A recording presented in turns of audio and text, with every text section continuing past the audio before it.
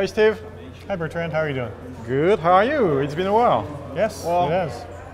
I see you every year at the summit. Yeah, it's been a good MVP summit this year. Yeah, it's been amazing. So what have you been working on lately?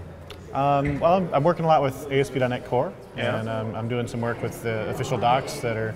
Yeah, you're working with the ASP.NET Core team. Yes, yes. Yeah. And their docs are open source now, which is awesome, so anyone can go on GitHub and take a look at them and contribute, pick up an issue, and add some content or even work on a full article. Yeah, it's one of the best ways to get started with a project actually is to write documentation. Certainly. And people shouldn't be afraid of not knowing the product in depth necessarily, because what you can do is pick up something, try to understand it, and when you do, you write the documentation for it. So Yeah. it's a great way to learn, right? Exactly. Yeah. Well, and a good way to get started in open source. So if you've not done open source before, maybe you find a typo or something that's missing some punctuation. That too. You can just file an issue, or you can do a pull request and fix it.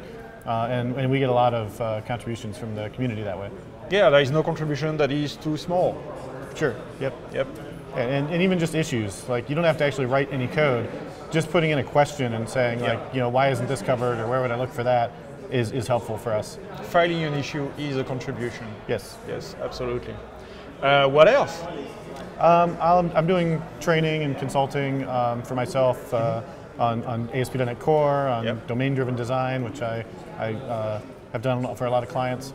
So that's been fun. And it's November right now when we're talking, and I've just got the software craftsmanship calendars.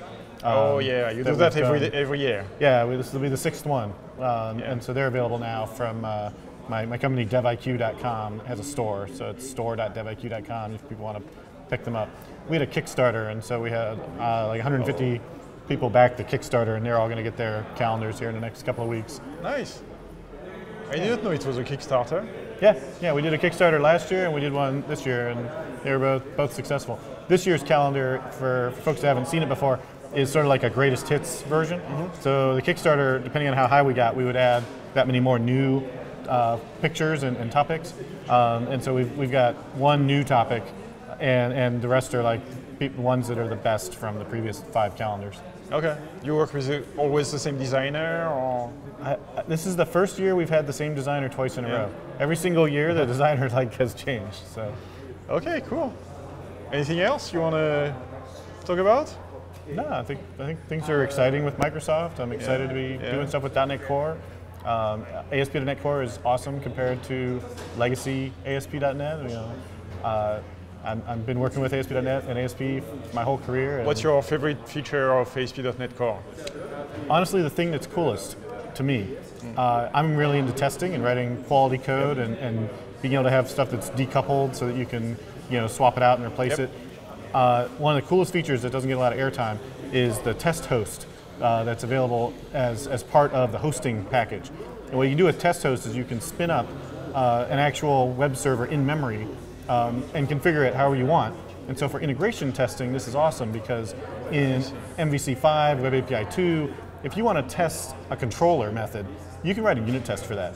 But if it's got filters or attributes applied to it or anything like that, or you want to test its route, you can't test any of that with a unit test. The only way you can test it is with like a web test or something like that actually goes over the wire.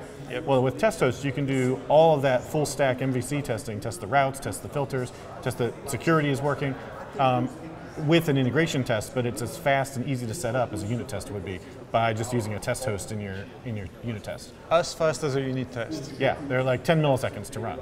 Wow. They don't go over the network. They're never going to get blocked by your firewall. You don't have to worry about which ports are open. There's not all that headache you get when you're running actual integration tests over the wire. It just runs in memory, so it's super fast. That's actually pretty amazing. Yeah, it's really cool. There's docs on it on the ASP.NET docs under testing controllers and integration testing. How far can you go? Can you, so you replay interactions with the browser? How do you? It's not browser-based at all. It's all in your code. It's HTTP client-based. So the actual so you replay a request. Yeah, you make a client request. The test host is nice because it actually gives you a client. Like it has a property to give you a client that is already configured to talk to it. So you don't have to do any work of figuring out what URL to use or anything like that. It just it hands you one, and you're like, okay, I have a client. Make a request to this path.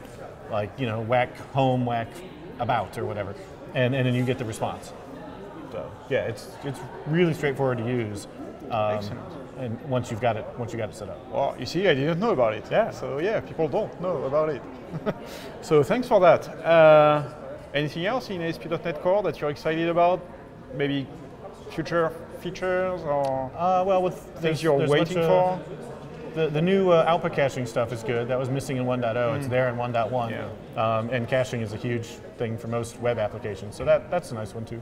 Yeah, and a lot of nice middleware that's getting shipped now Yep. in the new version. So yeah. All right, excellent. Well, thank you, Steve. All right, thank you. It's good talking to you. Likewise, I'll see you next year. Sure. Okay. Thanks. Thank you. Bye, everyone. Bye.